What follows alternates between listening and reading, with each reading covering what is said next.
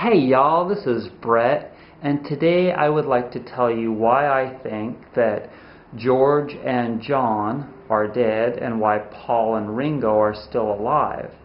And it's something that I really need to work on in my life. And to understand the different personalities of the Beatles is so hugely helpful for a lot of us.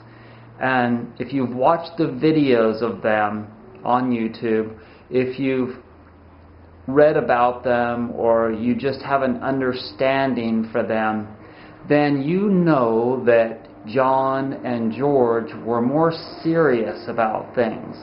I mean, George wrote, "My sweet Lord, I really want to see you, Lord." And he said in one video that I watched that he only felt comfortable in his garden. And I feel largely the same way.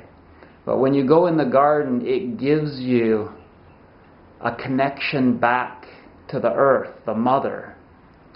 And John always had an agenda to fill, you know. He was trying to change the world. And in another video, he said to Paul that he thinks that we really changed the world. And but I went to the Paul McCartney concert the other night, and you could just feel how easygoing Paul was. Not a care in the world, and just able to take things with a grain of salt. And we've all seen how, for the most part, Ringo is just kind of the funny man. He wants to be funny. And humor is such a huge thing in life and staying healthy. And this world that we live in is so complex, and there are so many troubles out there. And you have to know yourself, and you have to know what you can take on.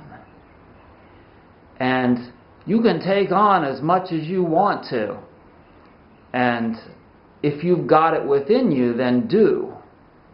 But then when you need to take care of yourself, then just put up the force fields and spend some quiet time with yourself.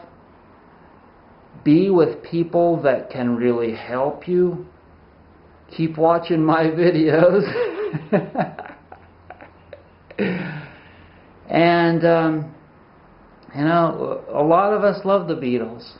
And I'm glad that Paul is still kicking, and George or Ringo too. And God bless George and John.